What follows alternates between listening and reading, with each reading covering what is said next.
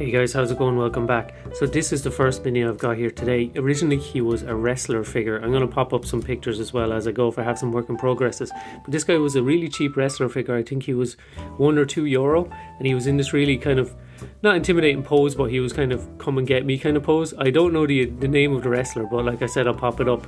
And as you can see, I've turned him into a genie here. Pretty large scale genie. I think he's on a 3x3 base.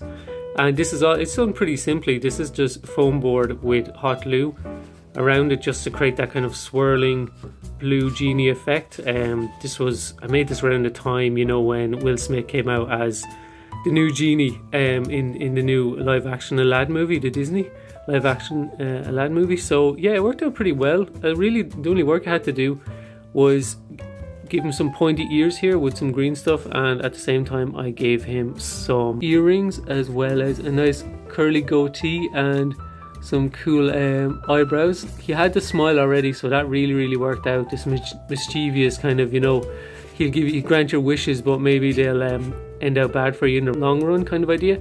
And I just gave him some of the gold bracers, kind of match it up with the blue genie, the blue Disney genie. So I think he came out pretty cool. Pretty simple craft now, honestly, but the blue skin and the scale really works well. You can imagine the kind of encounter between these two. So next up here, guys, this was originally a little Mr. Incredible figure that I think was a keyring or something similar originally. But as you can see, he's just been covered in little different aggregates of sand and stones and this kind of thing. Very easy to do.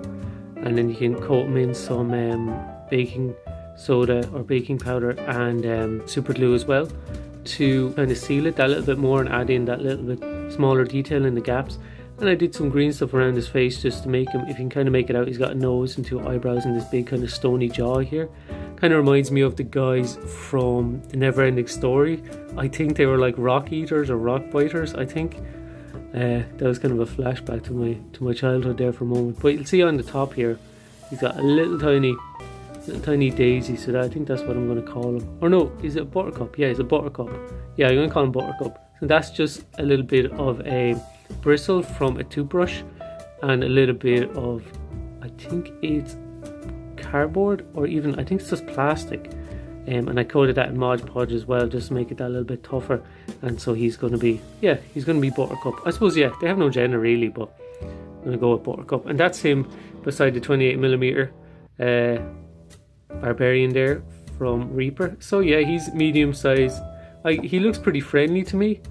I can imagine kind of a scenario where he just comes out of the ground and he's got this little buttercup on his head, or maybe you have to go and pick flowers for whatever reason, and it seems like a really boring quest until you pick this one, and he gets angry with you for trying to pull off his hair. But anyway, that's him, guys. Something a little bit more fun and friendly, and I like his action pose as well. So as it goes, it's a really simple one to do. Basically, if you have the figure at any toy, you can just like cover it in sand and rocks. I would say to keep it to the smaller scale because it looks more realistic to, you know, beside a 28mm miniature. So that's something to consider, but it's a really easy one to do and they can come out with like really cool and interesting results. The next up here, we've got another, it's kind of smaller scale one. It is, see if you can guess who it is. It was originally Elsa from Frozen, and it was a little figure that I actually got out of the skip, so it was like from a second-hand shop that they weren't actually selling. And really simply, all it was, same thing again, I cleaned it up and I actually filled in, it had some kind of gashes and stuff going out of the back of it. I think it was bitten or kind of chewed on by a small child potentially, but yeah, I kind of filled that in with some green stuff and then gave her some nice, you know, scream look face to her there. Let me see, yeah, nothing crazy. Left her hair as it was because it made sense, and this kind of scream slash skeleton kind of face, and that worked out pretty well. Pretty easy to do, just a bit of green stuff. And after that I kind of just popped on some Mod Podge and some tissue paper to create that kind of texture there to add some interest to all this really flat surface of the robes. So I think that kind of came up quite well after just a dry brush. Really simple paint job as well, just dark blues and then some dry brush over it. Really simple, and kind of came out to a kind of a nice banshee. I think this is just a root I put on the side to kind of fill out the scene of the base, and on the base there's a little tiny bit of dried tea, and there's a little bit of a wash of green on that to create some kind of dead leaves, as well as some, what do I have on it? I think it's actually ash from the fire with some wash on it as well, which is just nice for really small detail and aggregate on the base. Just it's a little bit more realistic to the scale. So that's her compared to the size 28mm barbarian here, which I think works out pretty well if you're looking for she could be a banshee, she could be a ghost. So really simple one, guys. Another one to look at the figures and look at the toys that you find around you and kind of think of them in a different way. What could they be potentially? That's just with a little bit of green stuff. Like, there's really not a ton to it. Green stuff and tissue paper and you're set, and you have a ghost or a banshee. So just keep an eye out, guys. So this one is something different. Then again, this guy is a creature originally created by Arcane Forge, YouTube channel that he does fantastic creature art, and he'll do monsters from the Monster Manual, and this is one that he made up himself. I'm pretty sure it's called a Void Fox, and this video was out I think more than a year ago, and I had made this guy ages ago as well. But it's actually a friendly creature. Now I'm not sure if the scale is 100% correct, because I think it's actually a medium creature and this one is on, say, a large base, so it's a little bit different that way. But it's actually, yeah, it's a friendly creature, and they actually come and help people in need. But originally this was some kind of jackal or coyote figure that I obviously added on to a little bit. Here you can see it's got fluffs here, it's extended, some green stuff work on the fur that I've used to give it a little bit more detail, as well as this kind of celestial being. You'll see all these different star symbols and this kind of layout on its back, and this is all just, you know, flicking it with a paintbrush with white paint, and it kind of disintegrates, or not disintegrates, kind of fades away into the void, I suppose. Void Fox, and from my understanding it appears to people in need, and it has this kind of cool ring around it. That's just a piece of plastic, and then it's textured with a bit of tissue paper, just so it wasn't 100% just we'll say flat, or, you know, not just to add some texture to it, we'll say, just around the edge.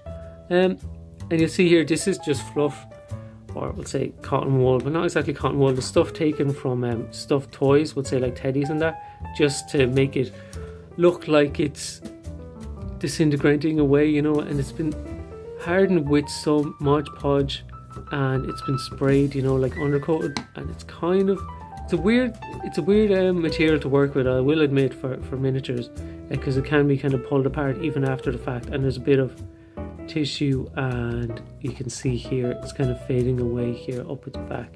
So originally the artwork, I'll put a link in the description to his video about it, and you'll find out more information. But see, that's the one that I have printed out, just that I was working on. So you'll see it's kind of eyes beaming across, and the blue of the paws and everything. So I think I got it close enough. I mean, I'm happy enough with it just as it goes. And there's another interesting different creature to have in my arsenal, but it was just, yeah, a fun one to make. And the base is not magic now. It does look like kind of a desert scene. I just wanted to keep away from any kind of darker colors on the base, and, you know, if it's some kind of coyote or something that wanders the lands looking for people to help, this is kind of just a simple base to pop it on, so it doesn't take away from the mini itself. But I think it works pretty well compared to the 28mm barbarian here. You can imagine him almost like a mount. I don't know if that was an option, but I think I'm pretty happy with how he came out in the end. And the kind of speckled effect of the stars, it's very easy to do, and it's kind of cheating in a way, but it works out well. And his eyes kind of beaming as well, going across. It could have been, you could use plenty of different kind of animals as a base for this. You could have used a wolf, I say, or a fox even would have been better, because obviously, you know, Void Fox, a fox figure could work if you were to do it on a smaller scale even. So that might be something to do in the future, even like pups, which could be amazing as well. That's just thinking off the top of my head, I suppose. But yeah, guys, check out his video. Like I said, I'll pop it in the description, and you can learn more about this creature, and let him know that I've made a miniature of him, and he can see what he thinks of it. So next up, guys, we've got a really weird one here from Ice Age. Could be Ice Age 3 or Ice Age 4, I'm not sure, but some kind of raptor. And obviously large scale here on a proper base. I've kind of tried to link it in and make it look a wee bit more realistic by giving it, putting a little bit of work into the base here with some cork and tufts and that kind of thing, because it is quite cartoony, which doesn't bother me, but it's kind of a crazy one, alright.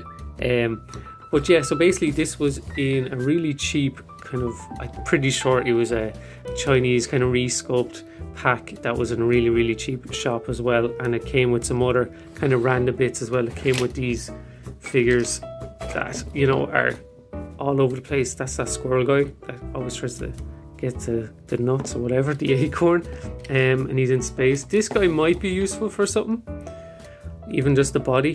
So it's really weird. It's kind of pretty solid plastic. I'd say it takes paint quite well. I'd say it could be quite toxic, but as it goes, he could be useful. And then this weird goat creature, I have taken his front hooves off or something already, so that's already been cannibalized, but he could be an interesting sculpt, even just a head to pop that on something else. But going back to this guy anyway, yeah, I repainted him. What else did I do? Not really much to the figure itself, actually. Just really cleaned it up. I did give it a good wash, because especially with dealing with that kind of plastic, you don't really know what you're going to get. You're better off washing it as much as you can, probably using isopropyl alcohol if you have it, just to clean it as much as possible.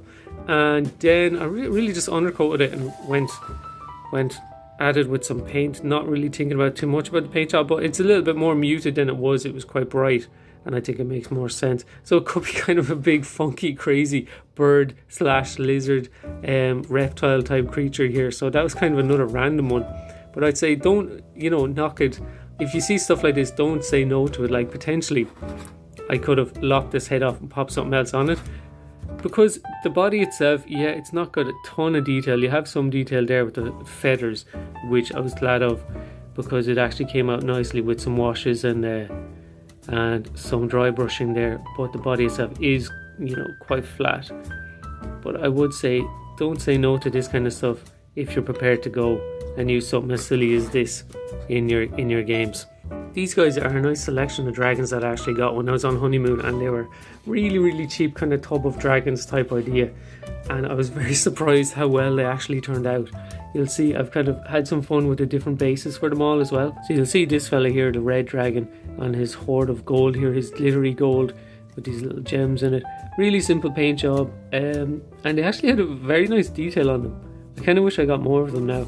But you'll see the mold line on his face there is it's really bad, but that doesn't bother me too much. Well, let's look at him on this side, it's a lot better. Yeah, nothing crazy paint job or anything like that, but he was a lot of fun. He could be used as, I suppose, like a drakeling or a drake, something like that, or a dragonling. I'm not really sure of the term, but just like a younger dragon, and he's got a little bit of a horde there. He's just starting off. This guy is more of a green dragon. I don't know why I chose him as the green one. Maybe it just seemed to fit. He's kind of got some kind of fur on his face as well there, as opposed to loads of horns, and he's got a little bit of base with detail of some wood, and yeah, it kind of just looks like a little bit of a woodland. He seemed to fit in that way. Really, really easy paint job again, just some greens and dry brush, a little bit of grey as well, not to have it too overpowered with the greens. He was a lot of fun. We got this blue or white dragon here. He's a bit of odd looking. This guy's got two sets of eyes. Now I'm not sure if that was on purpose or one of them was nostrils, and I just went ahead and painted them as eyes. And you can see that dirty mole line going there as well. That's pretty bad. It kind of fits in with his skin or with his scale layout, but I'm not too sure about that. Now the snow on the base is baking soda or baking powder and PVA, and it's kind of been built up. Or it could be Mod Podge as well, I'm not too sure, but I just heard that was kind of a good way of doing it, and it seems to be holding up quite well. These were made almost a year ago now, I'd say, so they're actually holding up quite well, the snow effect anyway, and it's nice and hard. So if I was to ever tackle, let's say 40k Space Wolves or some kind of snow troll or something like this, I'd probably use that technique. This guy is a copper dragon. As you can see, look at that paint job. It's literally just copper with some brown wash, and he's on like the spiky, arid, chaos looking wasteland base here. But something about this looks he looks like some kind of classic dragon. I don't know why. It's maybe the pose or the look in the face. He looks more like a classic kind of painting of a dragon, we'll say, not from Renaissance, but those really old books. So he's cool. He's more of an action pose. This guy is a black dragon, or I painted him up to be a black dragon anyway. He looks that way with his horns and his kind of frill on his head here, and he looks actually quite sad in a way because he's on a swampy base with some goopy green and stuff like this. It kind of simple enough to make the base look like a swamp. Same thing again, this classic dragon looking tail here. I think he's quite nice. Now the base sizes are a bit weird. I know they're not actually legit, but they just seem to fit better, and I thought it made more sense to have them on that size base than a 2x2. So I'm not too bothered by it as games go. Oh, you'll see that, look, the Chinese dragon. Oh, what does it say? Chinese dragon, yes. Look, I only just coughed that out. That's really bad. I have that left on, but it doesn't bother me too much. It's just branded like. But you'll see here the mold lines as well. But that's, you're going to have to deal with that when it's toys and you're using them as minis. But apart from that, I think really simple paint job and nice colourful base there with a few flowers. I think it really worked out nice. And I'll pop them all up there beside the barbarian. And that's it, guys. That's another video of kind of toys I've had that I've made into minis over the last while. And I'll keep them coming once I make things that I think are interesting or that you might want to see. So let me know what you like. Let me know what you might want to see in the future, sure. And let me know if you have tried to make anything like this yourself. And I'll catch you in the next one. Cheers. Look after yourselves.